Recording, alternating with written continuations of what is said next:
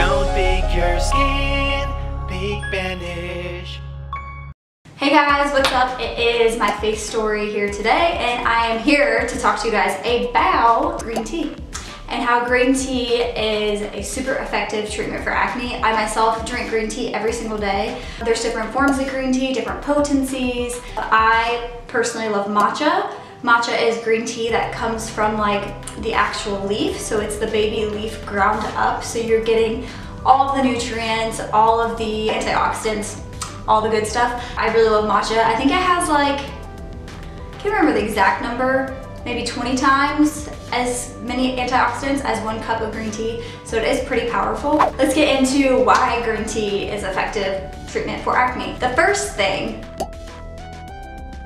green tea is extremely anti-inflammatory. As we all know, acne is an inflammatory disease, and if you have acne, it's likely that you have higher levels of inflammation in your body. As acne suffers, genetically we have higher levels of IGF-1, which is an inflammatory hormone in our bodies. Green tea works to effectively reduce inflammation, which is awesome. Good for body aches, good for acne, good for anything that you can think of as inflammatory.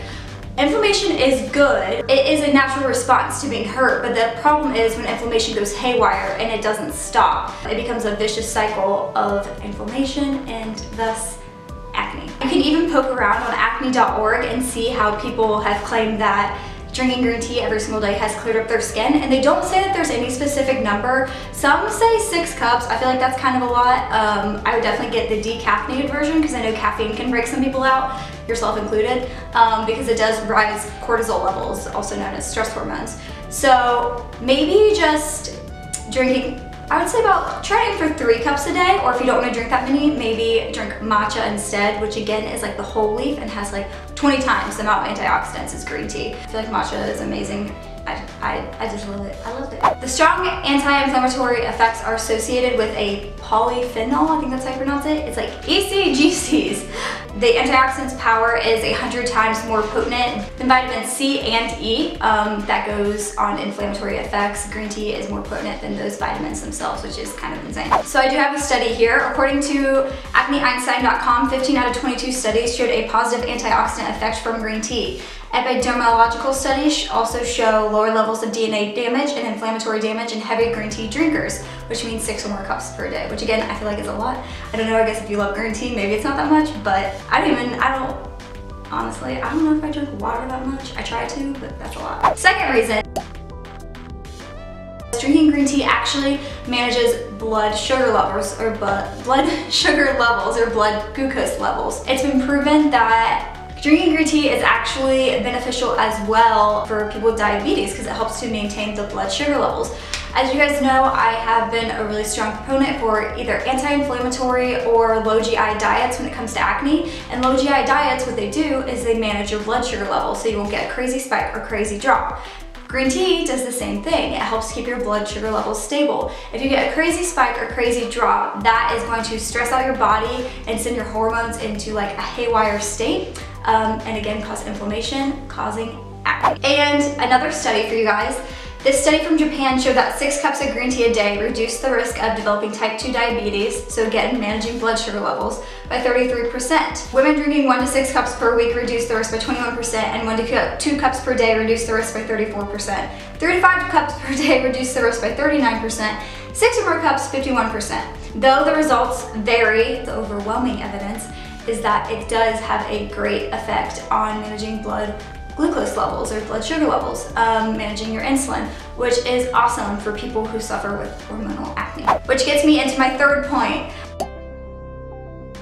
Green tea can help to actively balance your hormones. So again, the IGF-1 gene I was talking about, that is inflammatory hormone or gene, it can actually work to manage that and keep the level lower, kind of squash that inflammation, which again is super awesome for people with acne. Green tea also balances the androgen hormones, which are like the sex hormones. And if you have too many or like too many free ones, green tea actually works to bind itself to those free hormones so that you have a more balanced hormonal state. Again, so it's not like reducing them, it's actually attaching itself to them so that it is more balanced, which is also pretty cool.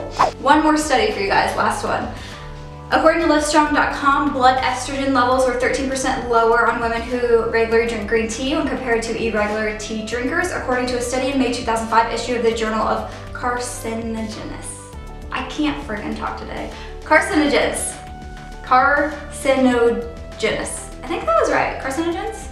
Yeah. I guess my final thoughts are, yes, green tea is a super effective treatment for acne. It works to manage blood sugar levels, reduce inflammation, and actively balance hormones. I've noticed a huge dramatic improvement in my skin since I have been drinking green tea every single day. Probably for about like 7 or 8 months I've been drinking it every single day, maybe even longer than that. But again, green tea or matcha, any tea that you really want to drink, you can look for the words like strong antioxidants, anti-inflammatory, and depending on if your body handles caffeine well, there are green tea versions that are caffeine free that will still have all the antioxidants in them that you need for your skin, which is great. In all, green tea does seem to be a super acne fighter, not just tackling it from one situation like a topical or something like that does, but it takes a multifaceted approach in, you know, taming inflammation and balancing blood sugar and also balancing hormones. So I do think it's really a good choice, and it's also natural, and you're not really gonna have like any bad or weird side effects from it, you know?